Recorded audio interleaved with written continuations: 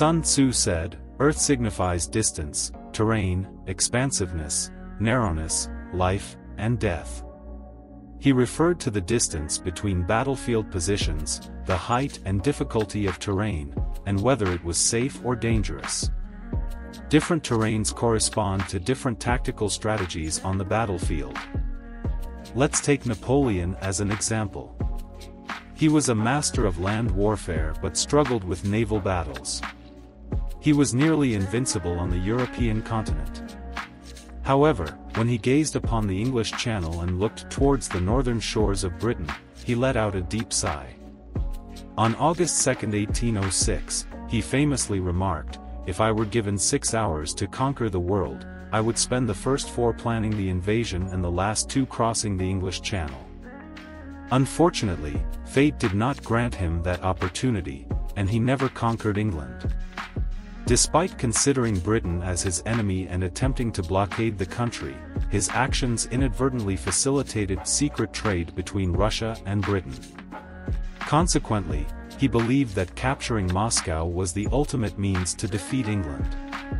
However, this decision led to the decline of the Napoleonic Empire, with terrain being one of the contributing factors. This example highlights the significance of terrain in warfare. We cannot underestimate its importance, as different terrain conditions can heavily influence the outcome of a battle. Therefore, it is essential for us to skillfully utilize the terrain, strategically choosing favorable battlefield positions in order to achieve victory. Sun Tzu mentioned 6 types of terrains in his chapter on terrain. There are accessible terrains, entangling terrains, temporizing terrains, narrow passes, dangerous terrains, and distant terrains. Accessible terrain refers to terrain that is advantageous for both our own forces and the enemy. In such terrain, we can fully utilize our advantages while remaining cautious of the enemy's potential exploitation. Entangling terrain refers to terrain that is easy to enter but difficult to withdraw from. For our own forces, this type of terrain can be a trap, requiring careful handling. Temporizing terrain refers to terrain that is unfavorable for both sides, potentially restricting their movements and strategic choices. In such terrain, we need to seek out other advantageous points. Narrow terrain refers to terrain that is difficult to breach, like a narrow passage where one man can defend against 10,000. This type of terrain easily forms choke points and becomes strategically important. Dangerous terrain refers to terrain surrounded by mountains, providing opportunities for ambushes. In such terrain, both sides need to act with caution to avoid falling into the enemy's ambush. Distant terrain refers to terrain where both sides are considerably far apart. In such terrain, strategic actions require even greater caution, considering factors such as supply lines and transportation of resources. Understanding these terrain features provides vital reference for strategic decision-making. Sun Tzu further states, "Terrain is the key to the assistive elements of warfare." Those who understand and employ terrain will be victorious, while those who do not will be defeated. This means that terrain is the most important auxiliary factor in warfare. Understanding the enemy's situation, formulating winning strategies, and considering the risks, obstacles, and distances of the terrain are the responsibilities of commanders. The side that comprehends these principles and guides their actions accordingly will inevitably achieve victory, while the side that lacks this understanding and directs their operations will inevitably fail.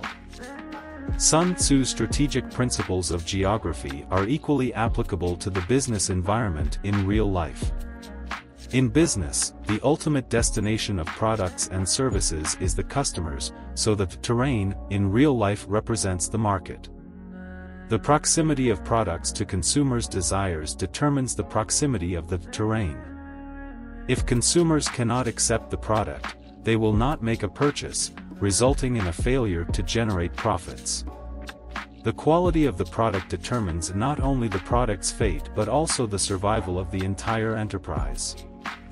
In a shopping mall, the size of a store and the flow of people determine the store's visibility.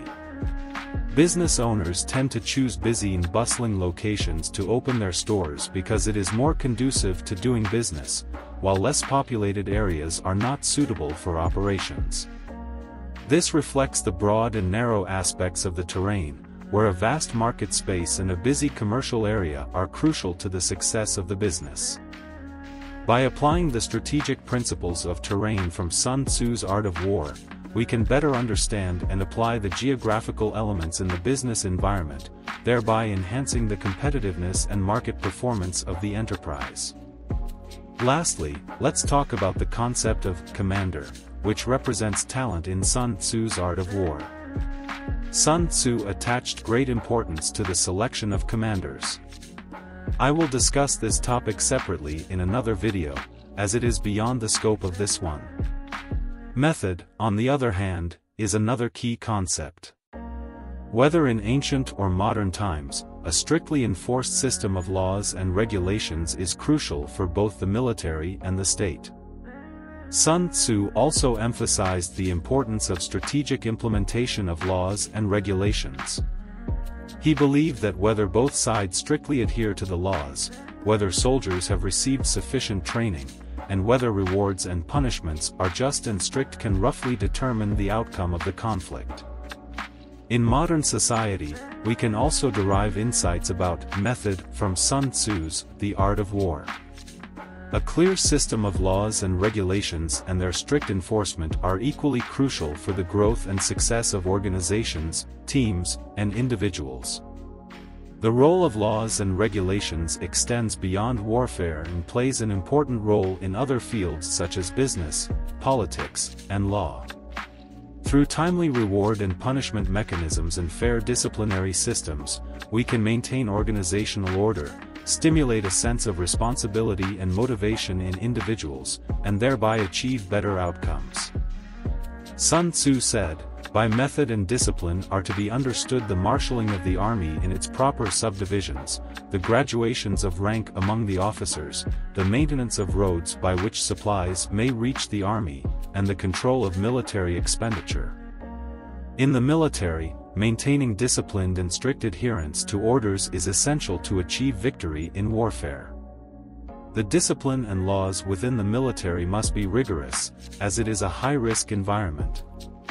However, formulating excellent systems and laws is only the first step. The most critical aspect is ensuring the effective execution of these systems. Without people to execute the systems, they become ineffective. It's like having the water temperature reach 99 degrees but not boiling, and it's only when you turn up the heat to 100 degrees that the water boils. Formulating systems is only the first 99 degrees, the true effectiveness lies in execution. Only by executing the systems can they truly fulfill their purpose. Therefore, in real life, not only the military but any organization needs to establish comprehensive systems and regulations, and ensure strict adherence to them.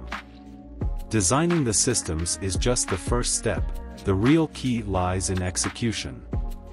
Only by implementing the systems into the actions of every member can they effectively function, ensuring the smooth operation and successful development of the organization.